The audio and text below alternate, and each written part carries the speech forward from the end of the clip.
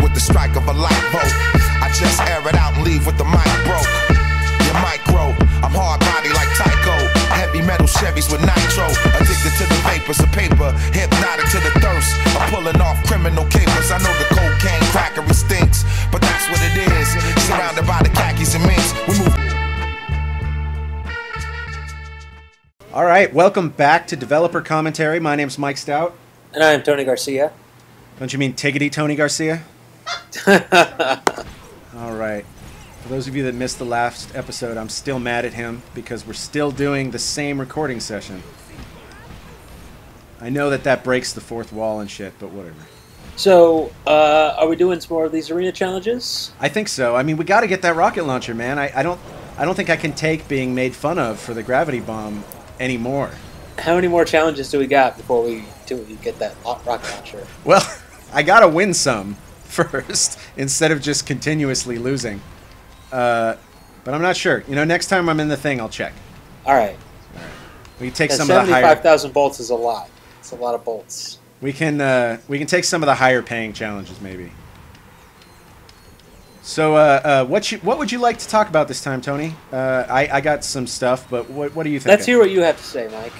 In the Reddit thread about the crates, someone mentioned that they were really interested in how we did, ammo and health crates. So I thought maybe we could talk about that a little bit. Yeah, this one's a little bit more your field, though. I mean, I know you had a lot to do with actually coming up with that design doc of where what we had to tune and what each level had to be a little bit more than me. Yeah. So I mean, why don't you go ahead and I'll chime in with my witty comments and wonderful observations. That sounds good to me. Well, to start with, since we're in an arena, I might as well talk about how we did the delivery for the arena. Okay. So there are two factors at work in the arena. One is, a designer and a programmer look at each one of these waves and they say, here are the enemies that spawn, and on wave 3 we spawn a health crate, and on wave 2 we spawn 2 ammo crates, right? And pretty much all that we're doing programmatically is trying to figure out how to get them on screen, because half the time you're only looking at half these spawners, right? The other factor besides a designer just saying it goes here is the difficulty tuning system. And the way that worked on this is that behind the scenes there are 3 invisible difficulty levels that you can be on: easy, medium, and hard, right? And the way it figured that out was for every level we would say, how many times do we think a player should die in this level? And if you died more times than that, it would move you down from medium to easy or from medium to hard, right? But it would never move you down in that level. It would only move you down in all future levels. You start the game out on normal, and then you die too many times, so it puts you down to easy.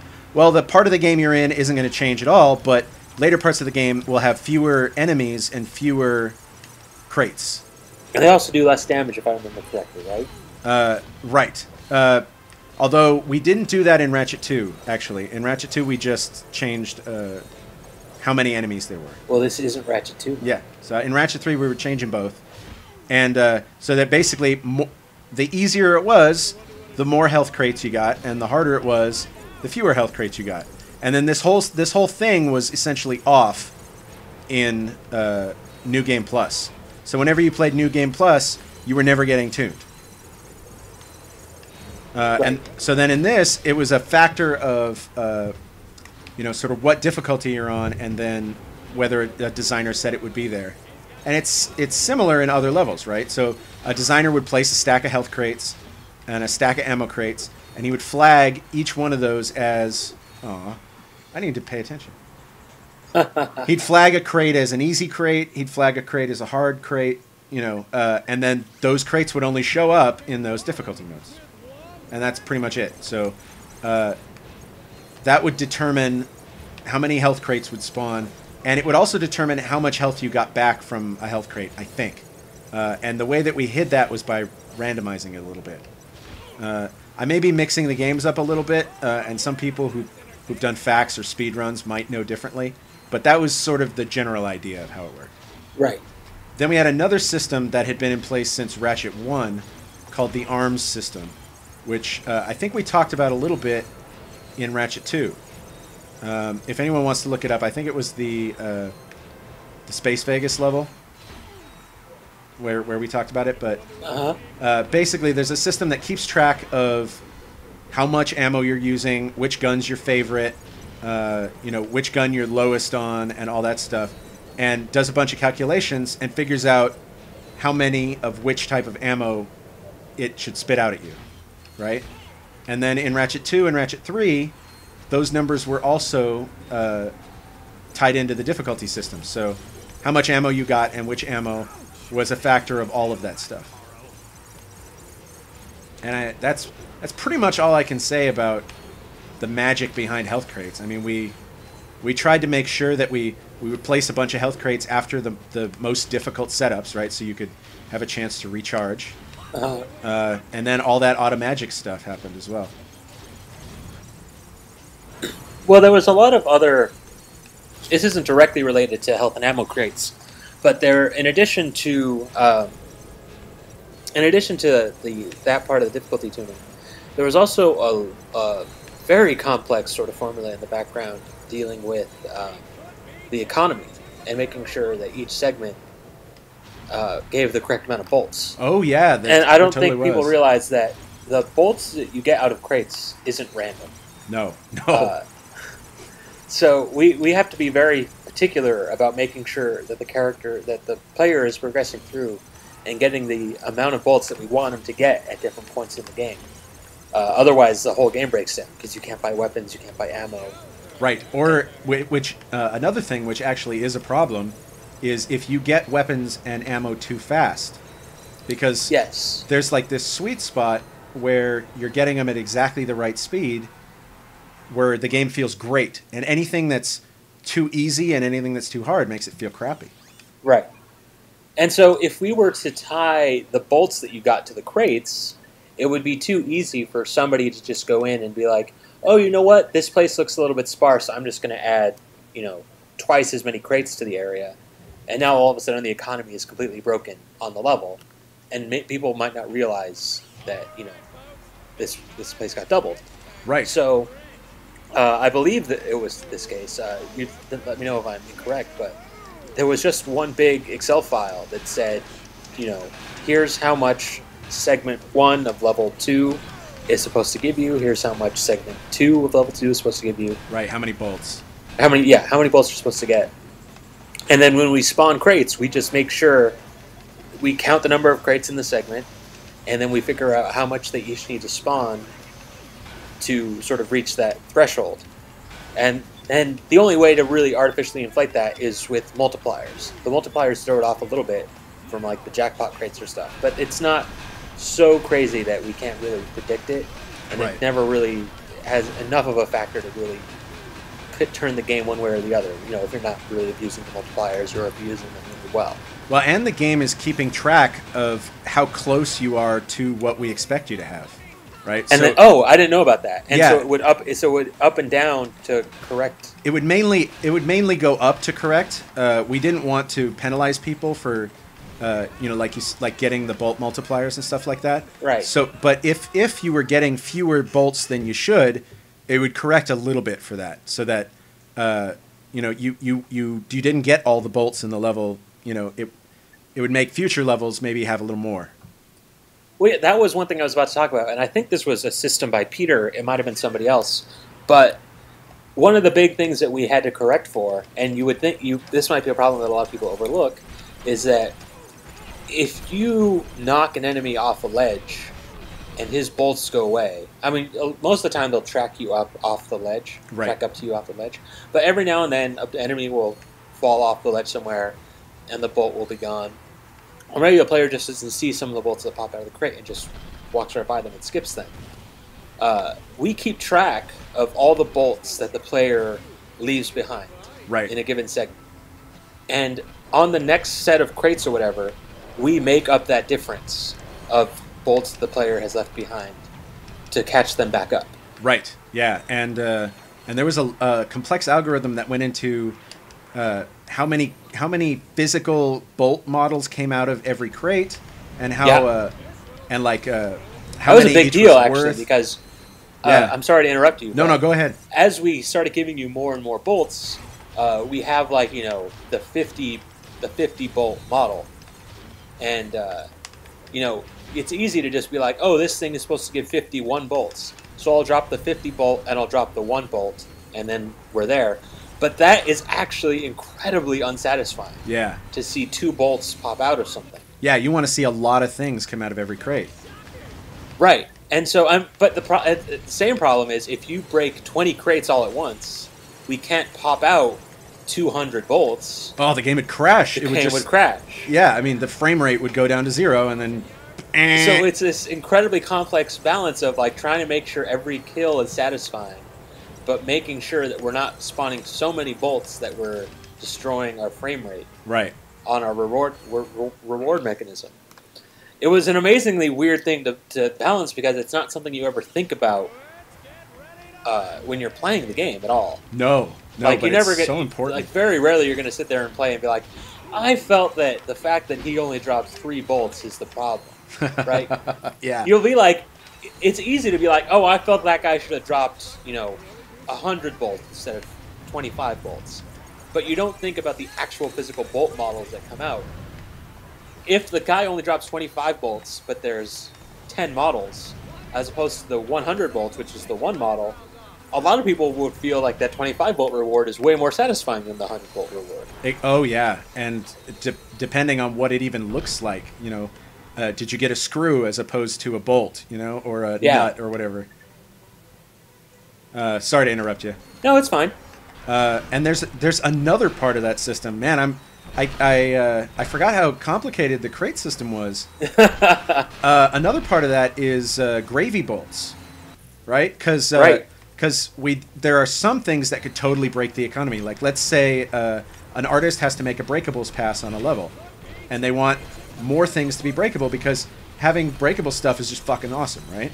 Uh-huh. But the artist goes in and makes everything in the level breakable. Well, now all of that has to spawn bolts, and we don't want to take that away from the crates because and the thing is, breakables do not factor into this equation that we just talked about at all. Yeah, because we know because the only reason the crates or we can do this with the crates is we know what the crate modi is. Exactly. So it's very easy to count them. Yeah. But to count all the breakables, there was no really good system for counting them. So they were just sort of left out of the system. So what they would do is they would just spawn. Okay. They would just spawn a random number of bolts that was too small to impact the economy. It was actually a function called spawn gravy bolts. Yes, and it would just spawn sure between. Put on every function, yeah. And basically, it would just spawn 5 or 6 1-bolt bolts, and it still felt super satisfying. Right. Just because sometimes you'd break a ton of the crates, and the bolts would just be coming out everywhere, and you wouldn't really get that much, but you'd feel really good. Right. And the thing about the breakables was even though the bolts that they spawned were negligible, and for the most part weren't going to make a difference in the long run of your progression on the game. The fact is, when they spawn bolts, people are way more prone to break them because they feel like it's giving them a long-term advantage. Yes. Even though the reality of it is that it's not. Because very often in making games, it's more important that the player feel like he's good, or feel like he's powerful, or feel like he's doing a good job, than it is for that to actually be true. Because the game is all about how the player feels. Did you fail that somehow? It was a one-hit kill challenge, and I did not successfully do that. Oh, I don't have the disc blade gun. All right. I'm just trying to do all the ones I don't fail at. Keep some variety. Yeah, that's probably good. Yeah. So that was cool, talking about crates. Yeah, well, I mean, there's the other part of the health crates that I don't think was addressed. And I don't know if in this game that we have the 2 different health crates, or if that was introduced in the previous game. That was introduced in the previous game, but we do have it in this game. Because, I mean, that was a big deal in and of itself, that we went for a long time with only having the one health crate. Right, they gave you 5 health or whatever. They gave you 5 health. And as we started upgrading the player's hit points, I think it goes up to 100 in this game. I forget, yeah, but it goes up to a big number, yeah. We realized how woefully insufficient it was to have the one 5-point health crate. Yeah, we would have to stack just a ton of health crates up, you know, or make them bigger than we wanted to make them. But finding that point where the old crates would start to phase out and the new crates would start to phase in was actually a bit of a challenge, because if you start giving out the awesome health crates a little bit too early, they're super overpowered. Right. But if you start giving them out a little bit too late, then all of a sudden they're insufficient. And since they're just placed in the level, like, there was still a little bit of a balancing act of, like, you know, slowly phasing them in and where they actually work to fit in and that kind of stuff. And it was pretty interesting. Yeah. Because I think once we start giving the 20-point or whatever health crates, the 5-point ones pretty much go away. Yeah. I mean, we don't really need them anymore at that point. Right. But I mean, the difference is, like, at this point, one health crate gives you 10% of your life. Whereas, you know, if the 20-point health crate started coming in when you had 80 hit points, now they're giving you 25% of your life. Right. And it's a completely different sort of balancing act as to how those crates need to be placed throughout the levels, as opposed to the, you know, the little 5-point health crates, because they're such a much larger percentage of your total life that we have to put them out a little bit more sparingly. Yep. It's an interesting balancing act, trying to figure out exactly what goes where and finding a way that doesn't feel cheap. A lot more work and thought goes into it than you would expect, for sure. Yep, and you know, now that I think of it, it's kind of weird that we made the health crates so consistent like that. I mean, I don't think a lot of games do that nowadays. Like, why did we feel that we couldn't just say, "Oh, the health crate gives you back 25% of your life"? Why was it so important that you knew how many hit points each crate got you back? I wasn't involved in those conversations, so I couldn't tell you. Oh, I have no idea either. I'm just sort of... I mean, I suppose we could try to theorize it, and I think... it could be because it's old school. It is a bit old school, and there's a lot of old school stuff in Ratchet, for sure. Just stuff that we didn't question because it had always been done a certain way. But, I mean, I don't know. I think there's definitely an advantage that comes to knowing exactly how much health you're going to get from a health crate. Well, you would know, like, if a health crate gave you back 25%, you'd know how much that bar went back, right? Yes and no. I mean, I think you would know intellectually. I don't think you could just look at your health crate and figure it out. Oh, I know how many health crates I need to, you know, that's what I'm saying? You know what it probably was? It was probably that we had such a hard time making you feel like when you were gaining levels and gaining health points that it mattered. So having the health crates, which is a thing you integrate with all the time, give you a specific amount, probably meant that, you know, players would be like, oh man, I've got 3 health crates now and I'm still at low health. I must have gotten a ton when I'm leveling up. I'll bet you that was what it was. It's entirely possible. Because we really did have a hard time adding the RPG elements to this game. By hard time, do you mean that people just weren't getting the fact that they were getting more powerful? Yeah, I mean, registering with people? When you'd ask them afterwards, you know, do you feel like every level is satisfying? You know, they wouldn't know how to answer that because they didn't know on a level by level basis, experience level, how much better they were getting. So getting people to feel like every reward that you were getting was really important. Right. Well, I remember there was a couple playtests that we went through that didn't have the crazy, insane level up effect. Right, yeah. And when the crazy, insane level up effect went in, like, everything was instantly different. Oh, and instantly better for the weapons and for the player and all that sort of stuff. Yeah, that sequence is amazingly important. Well, it's like it's a little bit overkill, I think, because it has the insane effect, the whole screen flashes, and then just for good measure, we kill everything on the screen. Right? So those level ups, a lot of the times, end up not only being like, you just got more powerful, but they just saved your ass. Yeah. Like, it's not enough that it fills your health, which is enough for most games, to just be in the middle of a fight and now all of a sudden your health is full. Then you're kind of like, oh man, that level up totally saved my ass in that fight. But the fact that it'll clear the screen for you. Oh yeah, you come back and level. there's electricity and everything dies. Yeah. Yeah, that was really cool when that went in. I mean, but that was a big part of making people feel like these level ups are meaningful, and that's the thing, to just increment that number on the health bar. That's not meaningful, and that's not enough to convey to players that they just did something important and they did something valuable. And that's why in this game, instead of just having in Ratchet 1 also, instead of just having a bar that represents your health, it was important that we had numbers there. That was a very deliberate decision on our part, because we needed you to see those numbers getting bigger, because otherwise how would you know that you were healthier than you were before? Right. Especially if the enemies are also getting harder. We had that problem at the end of Spyborgs. Remember? We had to make the initial health bar look really, really short and tiny. Yeah. Because we were just using a bar and we had upgrades.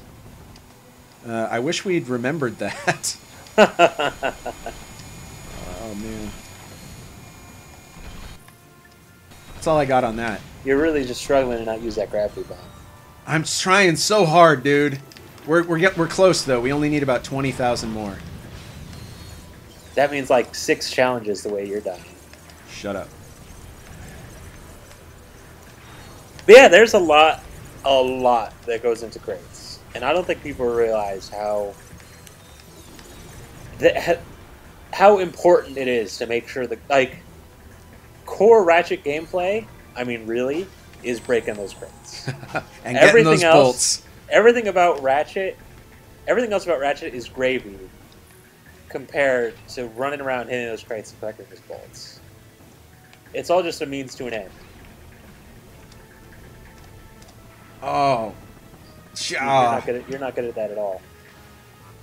And you know what? I don't even think I realized how important the bolts were until we had this conversation. And I don't think I really realized how interesting the crates were until, we found out that a lot of people were interested in it. I remember when we were doing the New Game Plus, how insane the bolt multipliers got. Oh man! And that's when we started being like, okay, we definitely need some new bolt models because this shit is getting out of hand. Yeah, there's just too many things on screen for us to do. And then you have to have that meeting, and that's always such a weird meeting of like trying to decide what the new bolt models are going to be. Because everyone has to sign off on it, because it's the thing you see more than anything else in the game. Yeah. And you remember there was a big controversy going from Ratchet 1 to Ratchet 2, because in Ratchet 1, the bolts that fell on the floor were silver, and the ones that were hidden were gold, right? Right. Then in this game, because we realized how much more important the regular bolts were, they're gold, and the ones that you pick up are silver. Yeah. I mean, technically platinum. We tried to make them sound valuable, but yeah, it's just a little thing that we figured out. But yeah, I think to talk a little bit more about, we alluded to the New Game Plus in our very special secret episode. Yes. But to talk about it a little bit more in depth, that I don't know whose idea it was to do the bolt multiplier kill streak thing. Oh yeah, but that was brilliant. It was the man. most brilliant thing you could possibly put. That was ingenious. I have and no I wish idea. I could remember whose idea it was, Did it happen it is in Ratchet? unbelievably good. Did it happen in Ratchet 2? I don't. Yes, because I remember doing it on the level 0 spaceship. Got it. Because it might have been Sean's suggestion as a tester. I know he did the replay plan for this game, so the replay stuff in this one is all Sean Whistler. We're so close, dude. Just a little bit more. All right, if I can beat Scorpio before he falls asleep, then we're good. All right, guys, I'm going to use the gravity bomb. We got to beat Scorpio. But yeah, I mean, Shit to do. that is clearly the best possible thing that we could have done to make Ratchet more satisfying, is to just have these insane bolt prizes come out of enemies. And random geometry. Here's another little thing that I think people might not... Did you get enough? I think you're a little short. I'm Oh, good. no, that's enough. You just got it. All right. So this is just another quick thing that was a huge deal in terms of making collecting bolts feel satisfying that I think might be overlooked by a lot of people. That when you collect bolts, the little bolt counter appears underneath the big bolt you lock. It tells you how many bolts you've just collected off of the enemy or the set of crates or whatever. I know what story you're telling, yeah. And even that's not enough, because when that thing just disappears, everybody's like, well, just have it on my bolts. We have that little really racing quick tick down when it actually goes into your inventory. Right. Or whatever. And that is so essential to make people realize that those two numbers are connected. And I think just putting them next to each other would be enough, but that's not enough. And the speed at which it happened, like, it got tweaked a ton of times. Yeah. You would think that people would instantly realize, I pick up bolts, that number goes up, they're connected. But that's not how it works out at all. Like, unless you really spell it out to have that number go down while the other number goes up, people aren't registering that was the number I just got off of that enemy, and now it's going into my inventory. It's so bizarre that you have to really spell that out for people. But it was essential, and it was a big problem. I remember that. Yeah, little things make a big difference, you know? Well, especially when it comes to the UI. And again, we keep dancing around the UI thing, but God, I do not envy UI people at all. UI designers, UI programmers, I do not envy their job. Because you would think it would be pretty simple, but it's the most difficult thing. And the most important thing, too. And the most unappreciated thing. That and audio. It's like a triple whammy. That and audio tend to be the most underappreciated. Yeah. I knew a sound guy who once said, audio video is 50% of the audio, or video. Audio is 50% of the audio video experience, right? Right. But people just sort of don't really care about it that much. Well, I think this is a weird sort of sidetrack about, I think, I'm going to say this is how games are made everywhere, even though I can't really back that up, but it's been the case everywhere that I've ever worked. All right. And that nobody who develops a game, except for the sound people, play the game with sound on. Because it's incredibly annoying to play the game with sound on. Am I wrong? Well, everywhere you worked, I imagine this is the same way. Yes, but it's just because you're playing it over and over and over and over again. And it's not even just that. It's everybody is sitting really close together, and the one person who's testing sound for the day is the most hated person in the office, because they have to turn the volume up to hear what they're going to do, and it just echoes throughout the entire building. That the sound, the explosions are going off, and they're making sure that things are playing, and they're replaying it over and over to make sure the sound is playing right. And they're probably on the shittiest television, so they don't have headphones. Right, exactly. It's just a courtesy to everybody around you to not play with sound on, because you're distracting everybody. But because nobody is playing with sound on,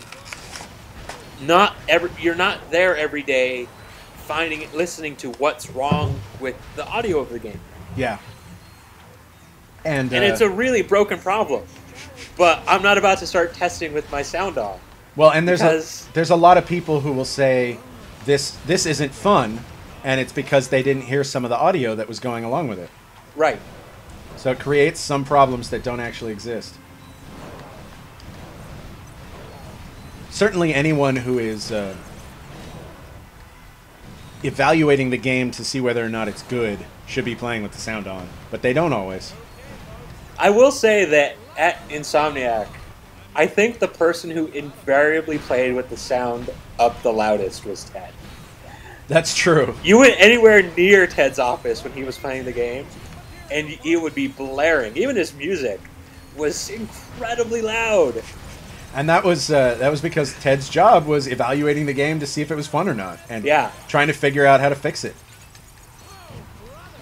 So that's good, right? It is good. But nobody else was doing it. Except him and the sound guys. And I think we're done for this episode. I don't know how much more arena stuff we can do, Mike. I think it's time to cut it down. And I think we've run out of things to talk about regarding crates. Well, we've got our rocket launcher, which means you probably won't get teased anymore on the internet. I'll probably still use the gravity bomb all over the place, but whatever. Well, okay. Well, now they have a legitimate reason to tease you. Yes, I will deserve it now. If you're using the gravity bomb over the rocket launcher, there's problems. But I think it's time to cut this one off, and then we'll head off to the next level. So, for Ratchet & Clank, Up Your Arsenal Developer Commentary, I am Tony Garcia. And I'm Mike Stout. And we will see you next time. What?